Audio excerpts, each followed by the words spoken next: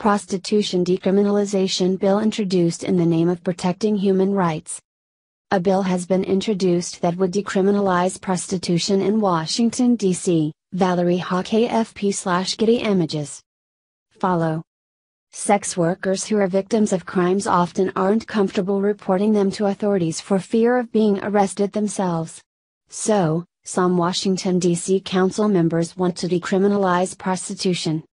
D.C. Council members David Grosso, I at Large, and Robert C. White Jr., D at Large, introduced the Reducing Criminalization to Improve Community Safety and Health Amendment Act of 2017 which would decriminalize prostitution and create a task force to study the effects and come up with future reforms. This is about protecting the human rights of our residents, said Grosso. Arresting our way through this has never worked. Arguments for decriminalization. Sex workers would be more comfortable reporting crimes to police, which could help expose underage sex trafficking operations. Sex workers can more easily find other jobs because they don't have prostitution arrests on their record. Arguments against decriminalization. Washington, D.C. could become a mecca of prostitution because of more lenient laws.